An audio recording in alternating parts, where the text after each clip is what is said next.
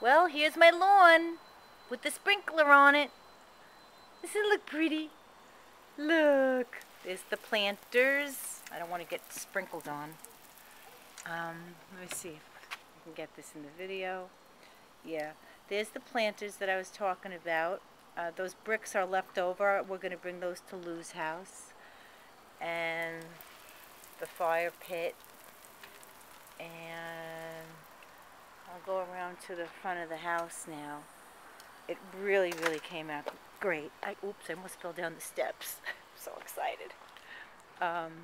They actually all did this river rock all up on the side of the driveway as well. And actually behind the driveway, behind the garage, I mean. So that came out very nice. Then, this is how the front of the house looks now. The sun is setting, so I hope this video comes out nice. But here's the river rock. You can always add some ornamental grasses in there. And here's the lawn. And here's Lou pulling up. Let me see if he says hi on camera. Let's see. Hi, Lou. Hey, Mary, you filming your beautiful property now? I am. Say hi to Mama. Mama! So there's the lawn. Look at it.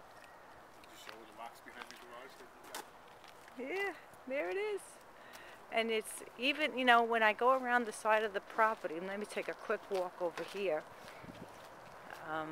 Sorry if this video is a little choppy, but I love my boulder bed. I'll add some nice flowers in there. But here's the side of the house now. It really, I'll try to take a step back. So here it is. I have like a lot more lawn now than I feel like I had before. And it came out really great. So here's the other side of the house.